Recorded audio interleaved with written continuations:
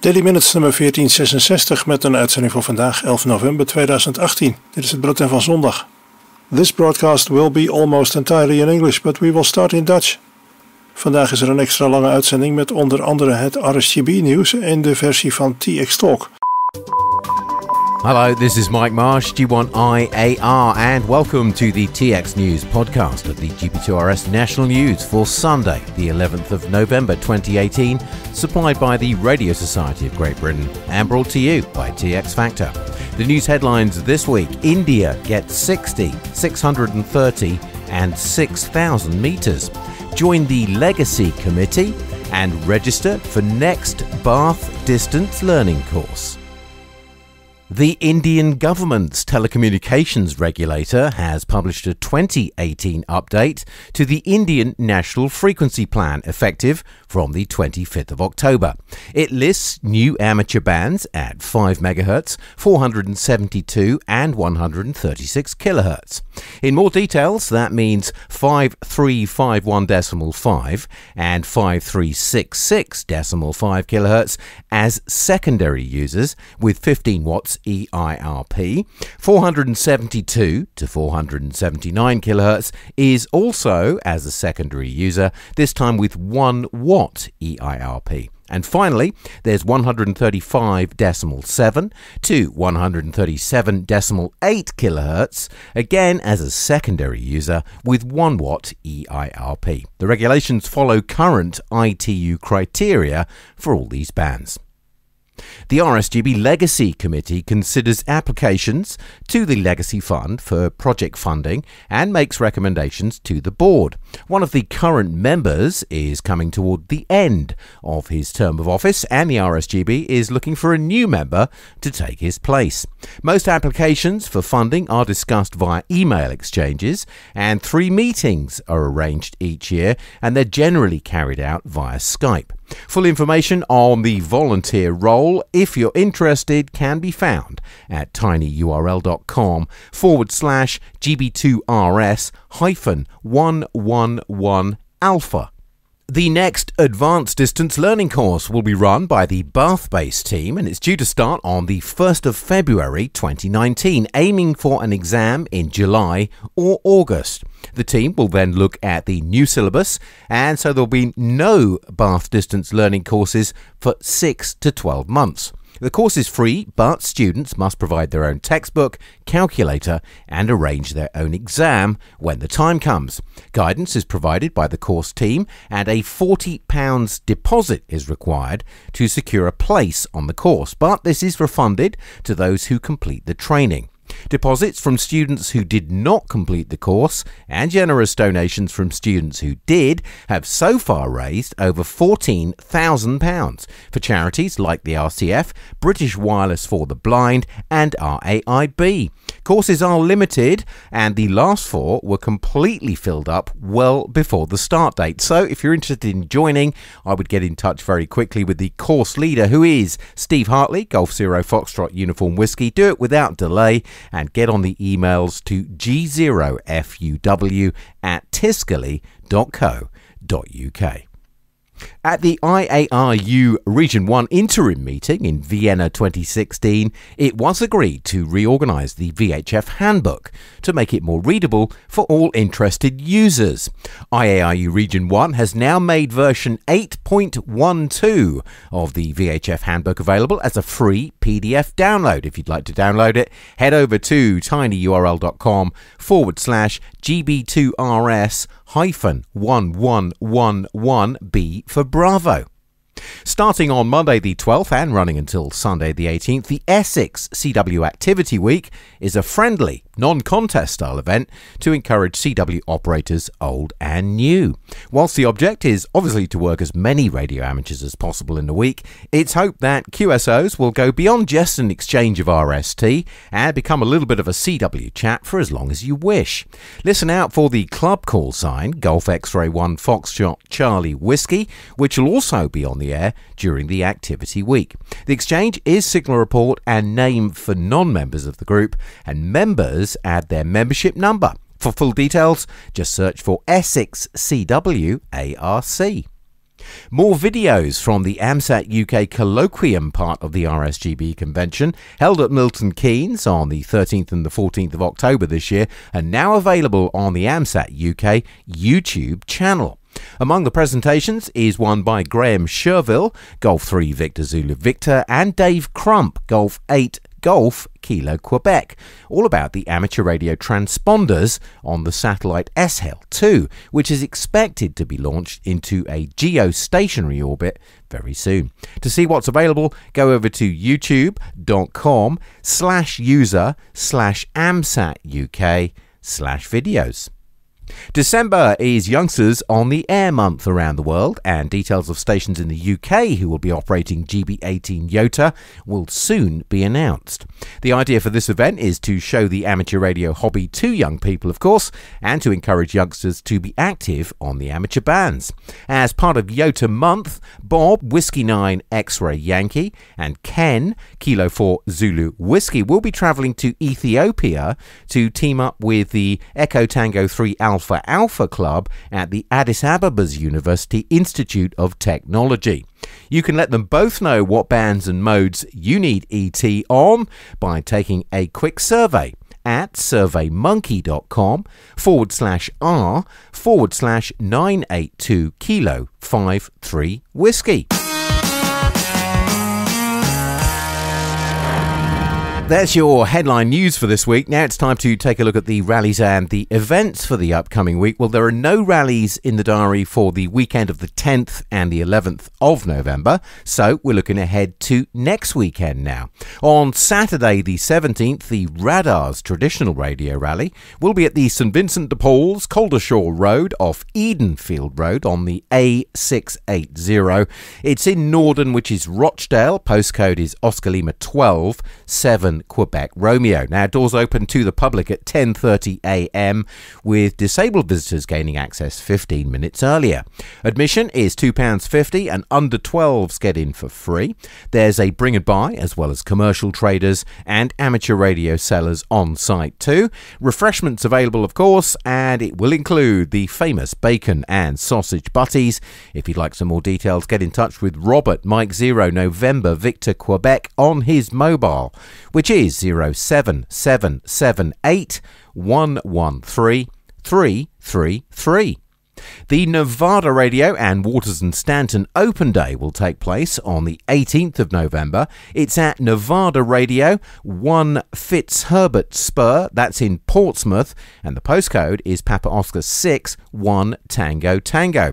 Doors are open from 10 in the morning to 4:30 in the afternoon. Major manufacturers will be in attendance to demonstrate their latest radios, and there's a free burger and free coffee between 11 a.m. and 2 p.m. for every attendee. The main warehouse will be open to customers to wander around and pick up many of the one-off deals on the day, or pick through a large selection of vintage and used radio equipment as well. If you want to head over to the website, there's more details up there. Just look at nevadaradio.co.uk. Next Sunday, the 18th, it's the 41st CATS Radio and Electronics Bazaar, which will be held at the Oasis Academy on the Homefield Road in Coulsdon. Postcode is Charlie Romeo 5 1 Echo Sierra. There's free car parking, doors open at 10 in the morning, and admission is £1.50. You'll find trade stands, special interest groups, refreshments and more, and you can get more information from Andy Bryers, Golf 0 Kilo Zulu Tango, on his mobile, which is 07729 866 600. The Plymouth Radio Rally takes place on the 18th. That's at Harewood House on Church Road in Plympton. Postcode there, Papa Lima 7, 1 November Hotel. Doors open at 10:30 in the morning and it'll cost you £2 to get in. Those are all the details we have here. If you'd like some more, get in touch with David via email to d.beck123@outlook.com. And as ever, don't forget, if you'd like to get your event into Radcom or onto the GB2RS News, make sure you send your details in as early as possible via email to radcom@rsgb.org.uk. And we need to know at least 3 to 4 months in advance to get your information into Radcom. All right, now it's the DX News from 425DX News and other sources. Ronald, Papa Alpha 3, Echo Whiskey Papa. Martin, Papa Alpha 4, Whiskey Mike. And Tom, Golf Mike 4, Foxtrot Delta Mike, will be on Tonga, IOTA reference Oscar Charlie 049, between the 13th and the 27th of November. Operating as Alpha 35 Echo Uniform, they plan to operate 3 stations and use vertical antennas, including VDAs, using CW, SSB and RTTY. If you get a contact, you can QSL direct using OQRS Club Log, Logbook of the World, or you can do it to Tom, Golf Mike 4, Foxtrot Delta Mike, via the Bureau. Dom, Mike 0, Bravo Lima Foxtrot. Rob, Mike 0, Victor Foxtrot Charlie. And Dan, Mike 0, Whiskey Uniform Tango, will be active as Victor Papa 2, Mike Uniform Whiskey from Montserrat. That's November Alpha 103 from the 17th to the 23rd of November. They'll be operating CW and SSB on the 80 to 10 metre bands with 3 stations, QSL via Logbook of the World, Club Logs OQRS, direct or via the Bureau. Bracco Echo 77 Delta X-Ray will be active on the 160 to 10 metre bands as 8 Quebec 7 Delta X-Ray from the Maldives, which is Alpha Sierra 013 until the 25th of November. QSL there is via Logbook of the World or Oscar Echo 1 Echo Mike Sierra. And finally, a team will operate Zulu Yankee 6 Victor from Santa Barbara Island in the Albrolhos Archipelago, which is Sierra Alpha 019. They'll be doing that between the 14th and the 19th of November, and they'll be operating SSB, CW and FT8 in Fox and Hound mode on the 160 to 6 metre bands. If you get in touch, you can QSL via Club Logs OQRS, Logbook of the World, or direct to Papa Yankee 6, Hotel Delta. Now the special events news. Well, many special event stations will of course be on the air commemorating Armistice Day, which is Sunday the 11th of November. Listen out for Golf Bravo 1 Foxtrot Bravo, operated by members of the Museum of Communication Burntisland ARC and assisted by members of the Glen Rothson District ARC. Poldhu ARC will be operating Golf Bravo 100 Mike Papa Delta. Grey Point Fort ARS will operate GB1 WWC and GB0 GPF. The Radio Officers Amateur Radio Society will operate GB100 WWI, and the HMS Belfast Radio Group will be operating GB100 ARM. Chippenham and District ARC will activate with Golf Bravo 1 Whiskey Whiskey India, and Coventry ARS will be operating GB1 BNS. Details are all usually available on QRZ.com. Don't forget, we're happy to publicise your public event on GB2RS in Radcom and on the RSGB website. Don't forget to send in those details to radcom@rsgb.org.uk as early as you possibly can. And one condition for getting a UK special event call sign is that the station must be open to the public, so our free publicity can really help make your efforts more widely known.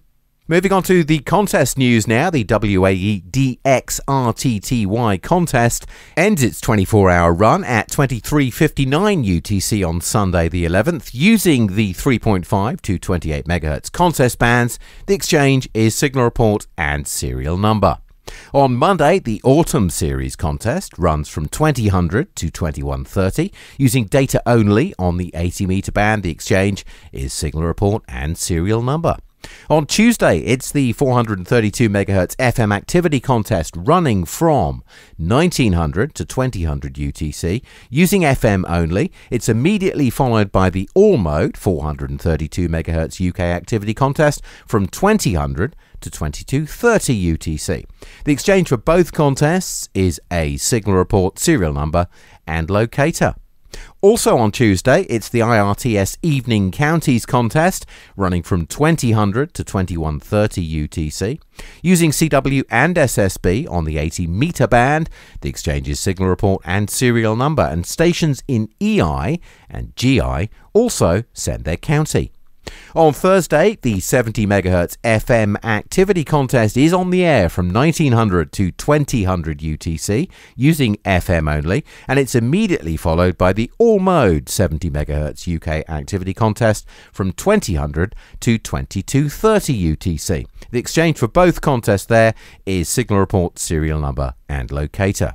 Now, next Saturday the 17th, the second 1.8 MHz contest runs from 1900 to 2300 UTC using CW only. The exchange's signal report, serial number and district code. And finally, it's next Sunday the 18th for the UK Microwave Group's low band contest. It runs from 10 in the morning to 1400 UTC in the afternoon using all modes on the 1.3 to 3.4 GHz bands.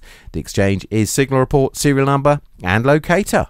Now, we seem to have been battered by lots of wet and windy weather, but here's the scoop with the radio propagation report for the week ahead, compiled by Golf 0 Kilo Yankee Alpha, Golf 3 Yankee Lima Alpha and Golf 4 Bravo Alpha Oscar on Friday, the 9th of November.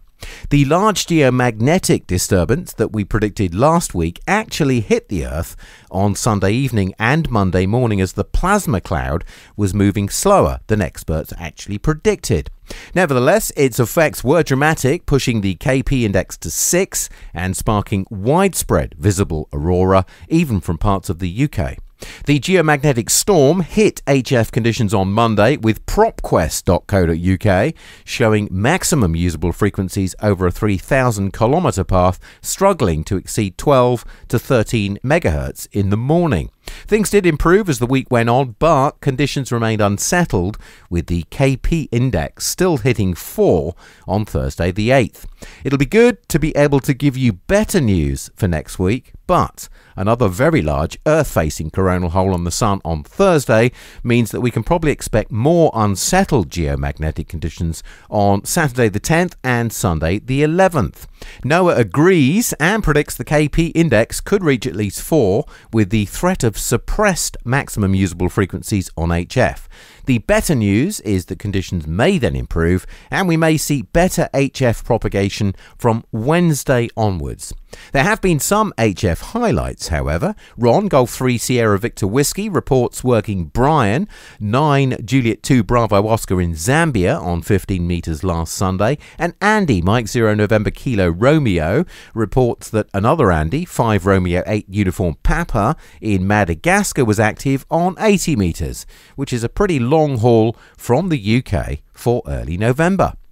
The VHF and upwards propagation news looks like this for next week. Well, this weekend we're still under the influence of a large area of low pressure just to the northwest of Britain, and it means a mild and rather breezy pattern of southwesterly winds and scattered showers, some likely to be very heavy and perhaps quite thundery.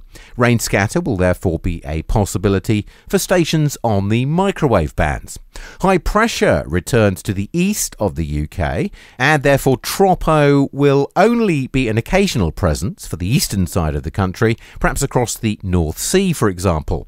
This leaves us with the possibility of aurora due to disturbed geomagnetic conditions, and the tip here is to follow the KP index, which is a measure of actually how disturbed the Earth's magnetic field is, and thus indicates the prospects for aurora. Values greater than 5 or 6 should be starting to attract your interest. As well as the smaller northern Taurids meteor shower on Monday, the Leonids reach their peak next Saturday, and with a zenithal hourly rate, or ZHR, of 15, it's one of the largest showers of the year. The Leonids occasionally produce a meteor storm with a ZHR of more than 1,000. The last one was 2001, but that's not predicted this year. So look for enhanced reflections from Sunday on the lower VHF bands. The moon is at minimum declination today and apogee on Wednesday, so it's a poor week for EME.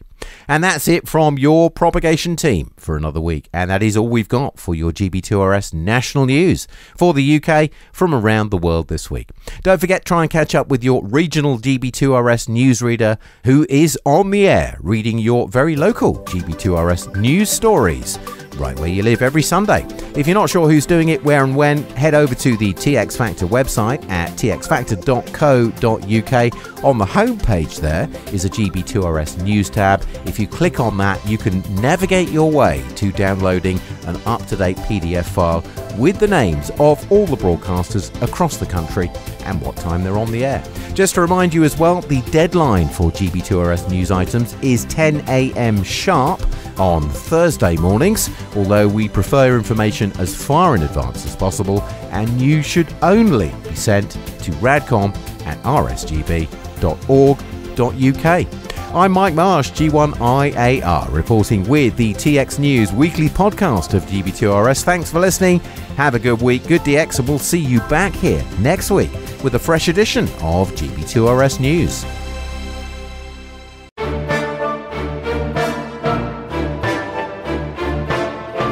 The Old Pilot's Plain Tales, the Luftwaffe Pilot and the Old Pub.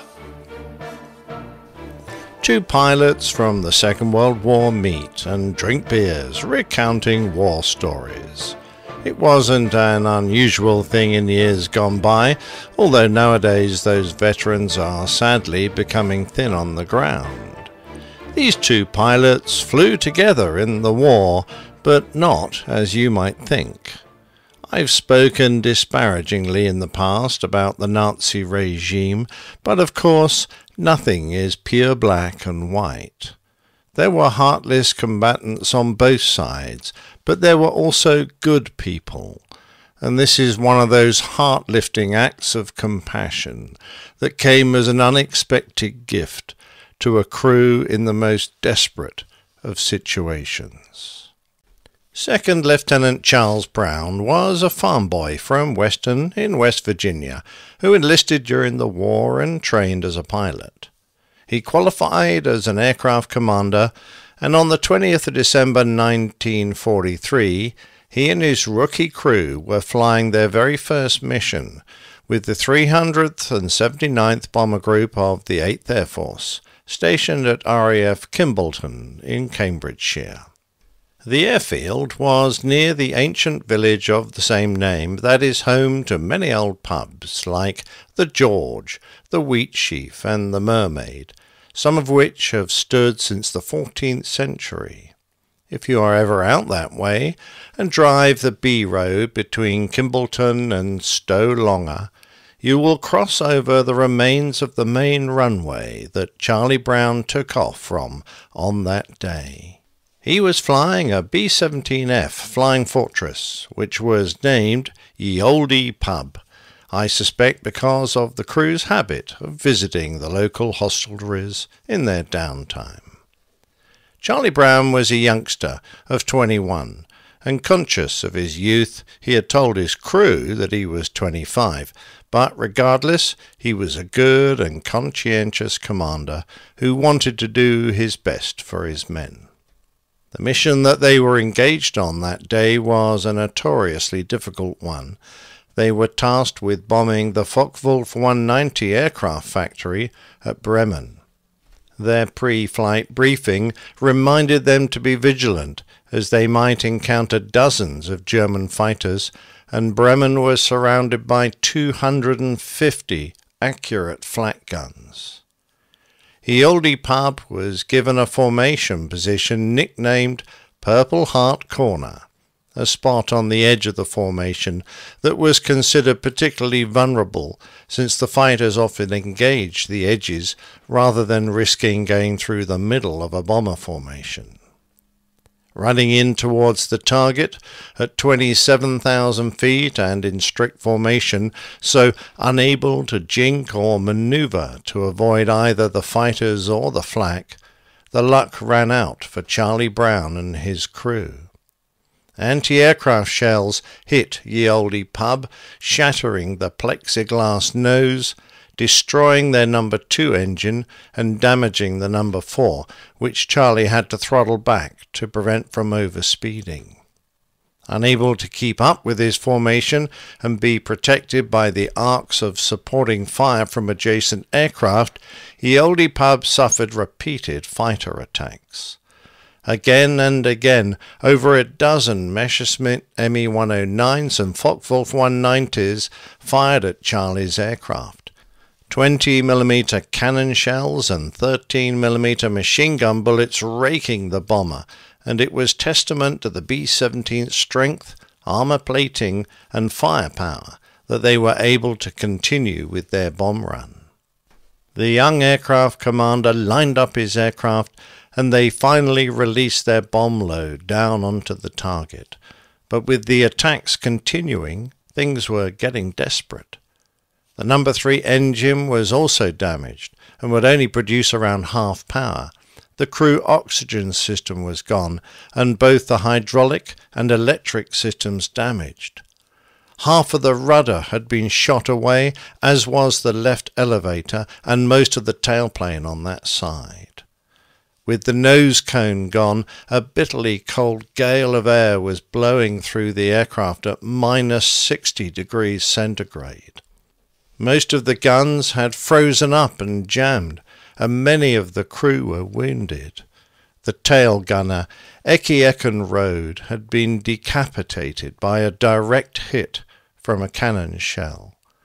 Russian Yelisenko, the waist gunner, was critically wounded in the leg, which would eventually need amputation. Blackie Blackford, the ball turret gunner's feet were frozen when his heated suit short-circuited, and Dick Peachout, the radio operator, had been hit in the eye by a cannon shell. Charlie Brown himself had also joined the list of wounded when he was struck in the shoulder. Their morphine supply had frozen and was useless. The radio and intercom systems were wrecked, and the aircraft, with only one engine providing full power, was peppered with holes and very badly damaged. However, throughout this short and vicious air battle, the gunners brought down one enemy fighter and damaged 2 others before, by a combination of lack of oxygen and the damage to the aircraft, Charlie lost control. Ye Olde Pub turned onto its back and plummeted towards the ground. Circling down in a death spiral, the entire crew lost consciousness. Miraculously, Charlie Brown came round, and with barely enough height left, he pulled the crippled aircraft out of the dive and recovered. There was another pilot in the air at that time. He was an ace Luftwaffe fighter pilot with 27 victories, who had flown over 400 combat missions. Ludwig Franz Stigler was the younger of 2 sons who grew up in a Catholic family. His father had flown in the First World War, and with another veteran pilot, who was then the local priest, he helped set up a gliding school. Franz got his first chance to become a pilot, but his mother wanted him to train as a priest. However, after being caught with the local brewmaster's daughter, it became clear that the world of aviation was his true calling. Stigler earned a degree in aeronautical engineering and then became an airline pilot for Lufthansa before training for the military. His family were vocally opposed to the rise of Hitler. Indeed, at one point, Franz was interviewed by the Gestapo, but soon the country was at war, and Franz did his duty. He flew with some of the best fighter pilots that Germany ever produced. Adolf Galland and Gustav Rodel, who once told him, "You are fighter pilots, first, last, always. If I ever hear of any of you shooting at someone in a parachute, I'll shoot you myself. Back in control of the crippled B-17, Charlie Brown recalled, I either spiraled or spun and came out of the spin just above the ground. My only conscious memory was of dodging trees, but I had nightmares for years and years about dodging buildings and then trees.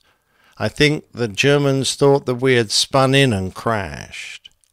Eoldie Pub was staggering on at 1,000 feet when Franz Stigler, in his sleek Me-109, spotted him. Stigler needed just one more kill to win his Knight's Cross, so he closed on the lone bomber.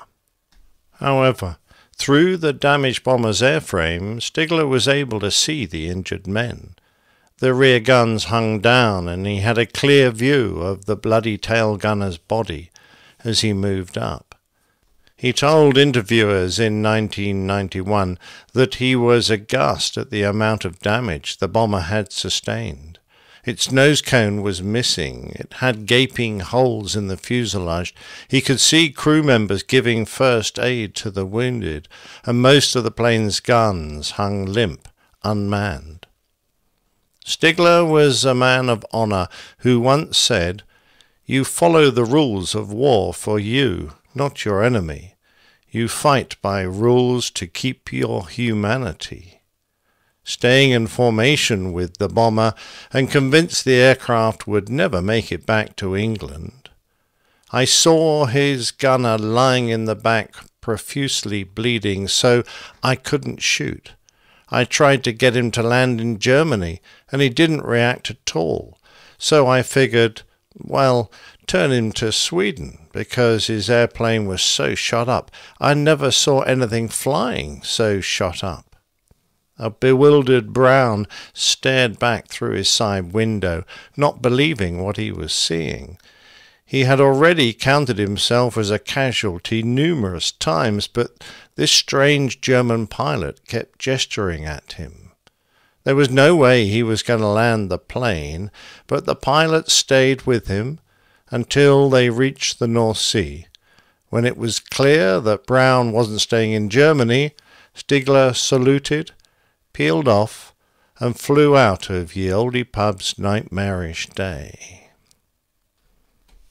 How Charlie Brown managed to fly the 250 miles across the North Sea and land his plane at RAF Seething, home of the 448th Bomb Group, nobody knew, but he did a magnificent job.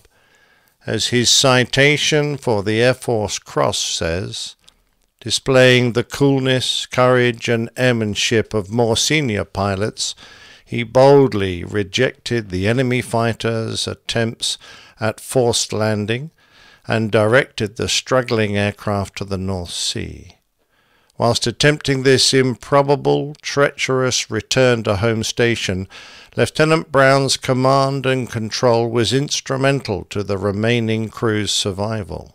While in the cockpit, he provided the essential engine control, fuel management, and piloting skills necessary to the cockpit team during their hazardous yet miraculous return of the aircraft's perilous crossing of the North Sea back to home station in England.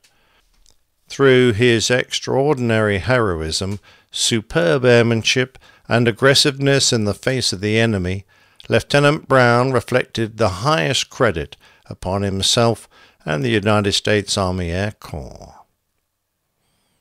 At the after-flight debriefing, Charlie Brown and his crew were told not to repeat this to the rest of the unit so as not to build up any positive feelings towards enemy pilots. Brown commented, "Someone decided you can't be human and be flying in a German cockpit." Stigler said nothing of the incident to his commanding officers, knowing that a German pilot who spared the enemy while in combat risked execution. And so you think the story might end. But not so. Charlie flew a total of 29 missions before being offered a position in the Department of State. He served his country as a Foreign Service officer and as a diplomat before founding an environmental research center and being named the National Inventor of the Year in 1987. About this time, he started thinking about that fateful day in 1943. He started having nightmares, but in his dream there would be no act of mercy. He would awaken just before his bomber crashed. Brown took on a new mission. He tried to find that German pilot whose code of honor had allowed him to live that day. He scoured military archives in the US and England. He attended pilots' reunions and shared his story. He finally placed an ad in a German newsletter for former Luftwaffe pilots, retelling the story and asking if anyone knew the pilot. He had to find that German. Who was he? Why did he save my life? On the 18th of January 1990, Brown received a letter. He opened it and read, "Dear Charles, all these years I wondered what happened to that B-17. Did she make it home? Did her crew survive their wounds? To hear of your survival has filled me with indescribable joy." It was Stigler. Brown wrote in reply, "To say thank you on behalf of my surviving crew members and their families appears totally inadequate." Stigler had survived the war, ending up as an Me-262 jet pilot, but afterwards he found life in Germany difficult. He moved to Canada and worked as an engineer for many years, eventually buying an old Me-108, which he painted in his old Jagergeschwader markings and flew at air shows as the bad guy. Both pilots, now retired, were living in North America, and when they met, they hugged and wept and laughed about their encounter, but the deep emotion of the event was never far below the surface. Stigler had lost his brother, his friends, and his country. He was virtually exiled by his countrymen after the war. There were 28,000 pilots who fought for the German Air Force. Only 1,200 survived. The war cost him everything. Charlie Brown was the only good thing to come out of World War II for France. It was the one thing he could be proud of. The meeting helped Brown as well, says his oldest daughter, Dawn. Brown and Stigler became close friends.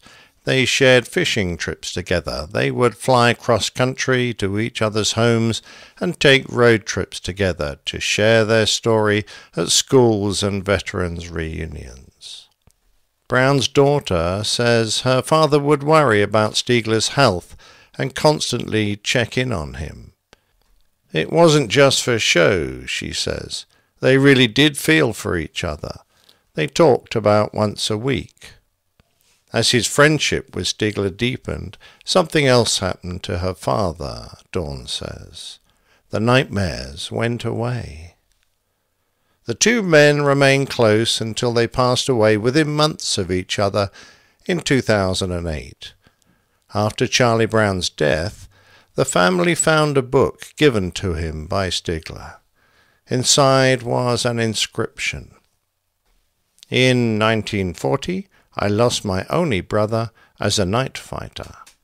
On the 20th of December, 4 days before Christmas, I had the chance to save a B-17 from her destruction, her plane so badly damaged, it was a wonder that she was still flying. The pilot, Charlie Brown, is for me as precious as my brother was. Thanks, Charlie. Your brother, Franz.